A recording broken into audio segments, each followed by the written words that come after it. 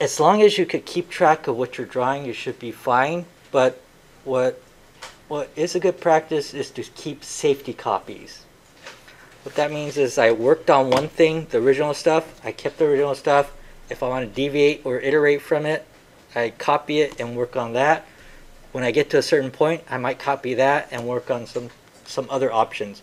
Or this might turn into two options from the same point, right? So it's like a little root. It's like a family tree kind of thing.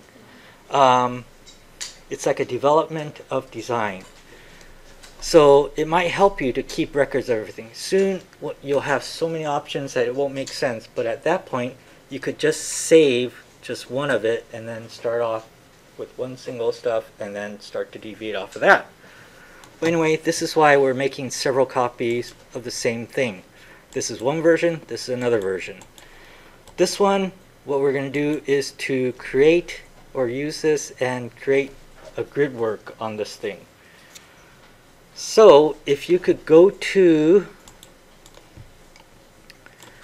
the CAD Lab account, go find H. Kuroki,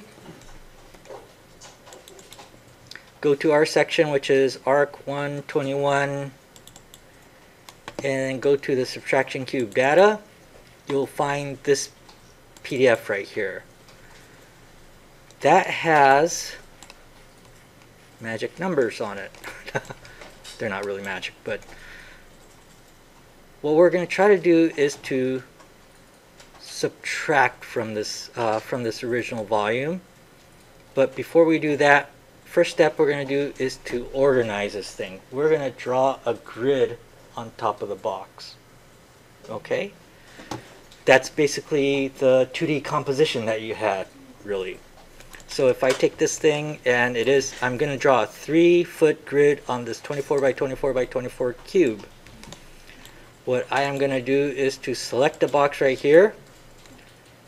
If I just want to work on this thing right now, what I could do is to take everything else and type in hide.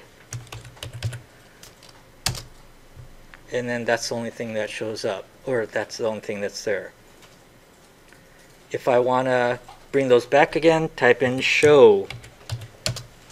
There are other things, visibility that has all that light bulbs on, light bulbs off kind of thing, but yeah. I'm just going to hide these stuff right here so it doesn't get in the way. Okay, so, and I'm going to work on this piece right here. I want to draw a grid like this. Okay, so I believe the command was duplicate edges. So if I say duplicate edges, oops, I gotta go in the command prompt. Dup ed, and there is a duplicate edge there.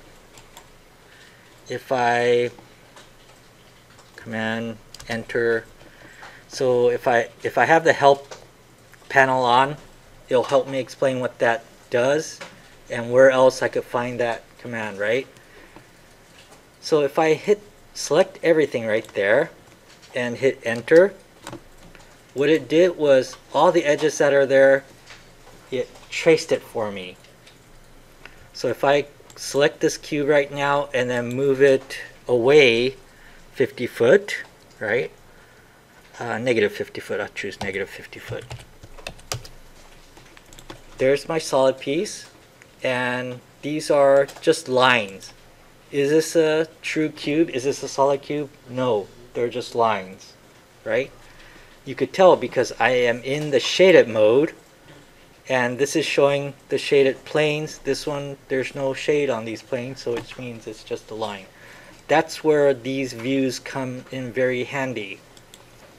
Okay, so why don't you take a minute to duplicate the edges. Dup edge.